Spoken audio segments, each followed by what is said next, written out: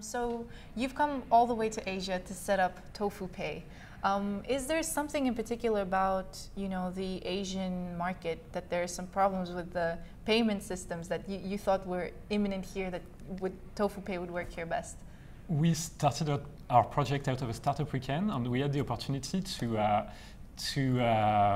meet people and ask them what kind of problem they were experimenting with payments. And we received a lot of feedback saying that most of the people are using PayPal or AsiaPay, which is another competitor, and most of them had something to complain about the existing solutions.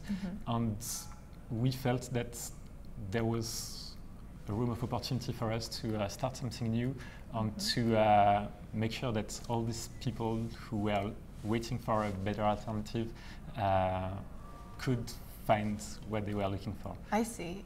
Okay, and so you've only been here for quite a short time, from what I understand, in Hong Kong. How have you found the Hong Kong startup, community, and what is it about Hong Kong that you think has helped Tofu Pay, expand so far?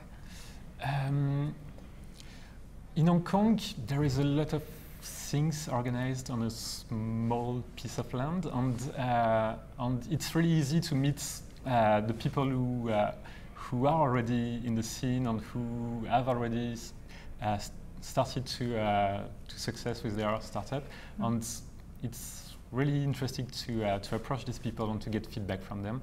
And we had the opportunity to join an accelerator, Blueprint Accelerator, and we can benefit from a lot of support from the accelerator team and from the other startups working with us, from the accelerator and from the co-working space which is next to it, and it's really great source of resources for us. I see. And how about, in terms of like the future for Tofu Pay, would you be interested to expand?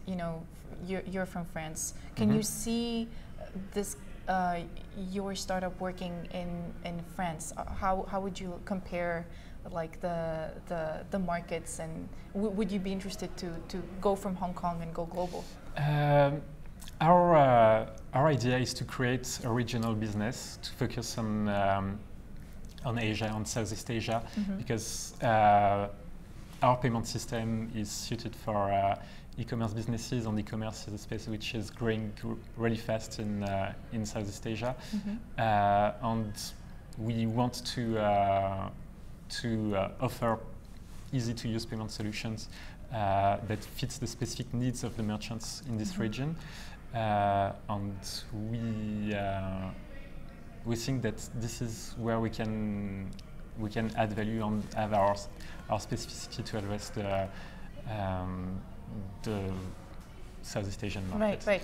So I just want to, for people who are interested in starting their own startups, I think they would be very interested to know what was the inspiration behind, why you came halfway across the world, not just to start up, your own company, but also to move so far to do it. What was the inspiration behind that? Actually, when I came to Hong Kong, I was looking for opportunities, and I had this opportunity to work on this project, and I was really surprised to hear that there was a massive need of a new payment system, and I was convinced that there was something to build and something to create that will resolve an actual problem.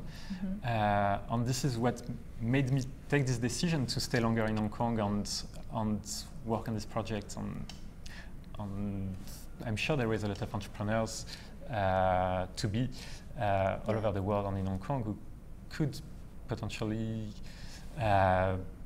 be open to hear about any kind of opportunities and hear something that will passionate them and make them decide to right. I'm sure. Commit on it. Yeah, I hope that they'll find this inspiring, and hopefully they're here today in the conference, and we'll see them. Thank you so much for speaking with me. Thank you for your time. Thank you for having me.